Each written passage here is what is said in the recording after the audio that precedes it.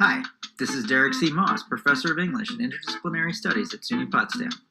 Welcome to a deeper dive into African American literature, a daily series of short podcasts produced in conjunction with SUNY Potsdam's celebration of Black History Month in 2021. Each day this February, we'll be looking at and listening to the work of an African American writer whose name may not be as familiar as Frederick Douglass, Zora Neale Hurston, Langston Hughes, or Toni Morrison, but these writers' contributions help give us a much fuller picture of Black artists' roles in shaping American culture.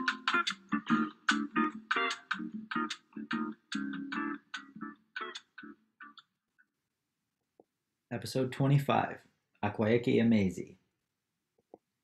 Akwaeke Emezi challenges conventional understanding at every turn in both their personal life and literary career.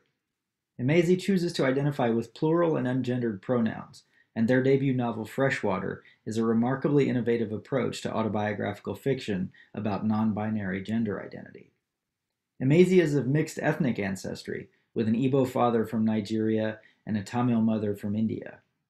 They lived in Nigeria until emigrating to the United States as a teenager and earning degrees from both NYU and close by at Syracuse University, from which they received their MFA in creative writing.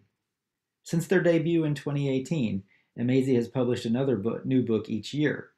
In addition to another highly regarded novel, The Death of Vivek Oji, that came out in 2020, Emezi also published a young adult novel entitled Pet in 2019, and a memoir of their childhood and adolescence in Nigeria entitled Dear Senturan, a Black Spirit Memoir in 2021.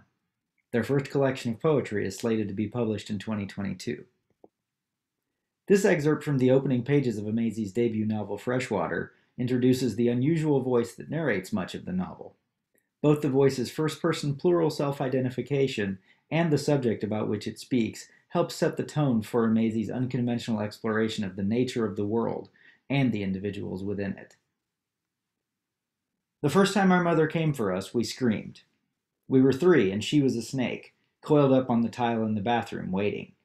But we had spent the last few years believing our body, thinking that our mother was someone different, a thin human with rouged cheekbones and large bottle-end glasses. And so we screamed. The demarcations are not that clear when you're new. There was a time before we had a body, when it was still building itself cell by cell inside the thin woman, meticulously producing organs, making systems. We used to flit in and out to see how the fetus was doing, whistling through the water it floated in and harmonizing with the songs the thin woman sang, Catholic hymns from her family, their bodies stored as ashes in the walls of a cathedral in Kuala Lumpur. It amused us to distort the chanting rhythm of the music, to twist it around the fetus till it kicked in glee. Sometimes we left the thin woman's body to float behind her and explore the house she kept, following her through the shell-blue walls, watching her as she pressed dough into rounds and chapatis bubbled under her hands. She was small, with dark eyes and hair, light brown skin, and her name was Sachi. She'd been born 6th out of 8 children on the 11th day of the 6th month, in Malacca, on the other side of the Indian Ocean. Later, she flew to London and married a man named Saul in a flurry of white sari, veil, and flowers. We came from somewhere, everything does. When the transition is made from spirit to flesh, the gates are meant to be closed. It's a kindness, it would be cruel not to. Perhaps the gods forgot. They can be absent-minded like that. Not maliciously, at least not usually.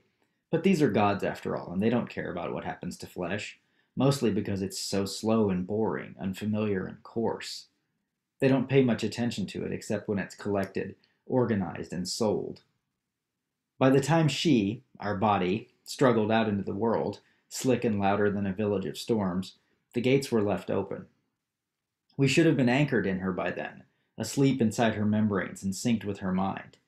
That would have been the safest way, but since the gates were open, not closed against remembrance, we became confused. We were at once old and newborn. We were her and yet not. We were not conscious, but we were alive. In fact, the main problem was that we were a distinct we, instead of being fully and just her. For more information about Emezi and their work, click on the link above to visit their personal website. Check back tomorrow at the link at the bottom of the screen for another episode of A Deeper Dive into African American Literature.